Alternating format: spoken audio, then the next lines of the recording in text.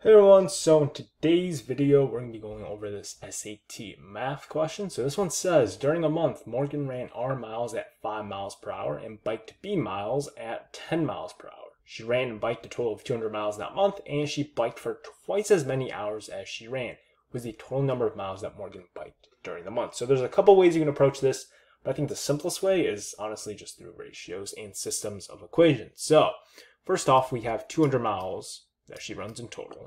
And we can set this equal to R plus T, because that's the total mileage that she ran, right? The number of miles she runs and the number of miles that she bikes. So now we want to set up a system. So in our case, we should have a variable. We'll call this X.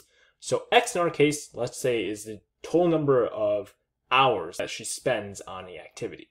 So in our case, for running, we can just say 5X, right?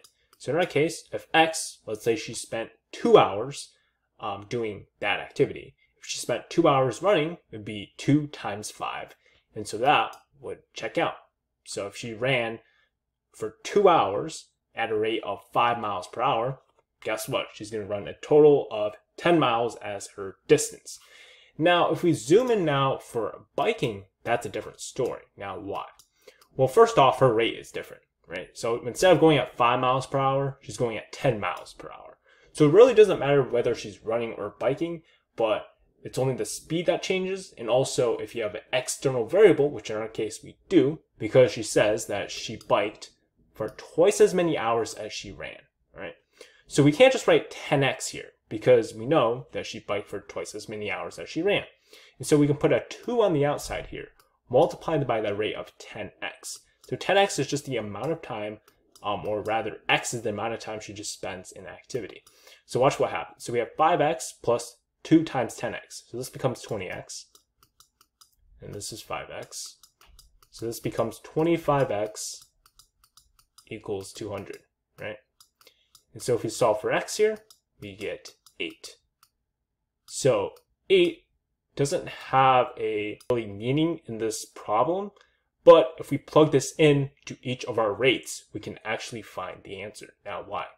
Well, because we can plug this back into the 5x here. So we know that she runs 5 miles per hour. So if she's doing x activity for 8 hours, that's going to give us 8. So that's 40. That's 40 miles. And we know in total, she ran and biked a total of 200 miles. And so 200, boom, boom, minus 40, is 160 miles. And so that is our final answer. And there's another way you can check.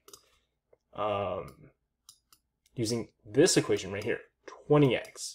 So 20 times 8, right? That value of 8.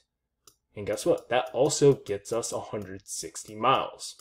And so our final answer is D.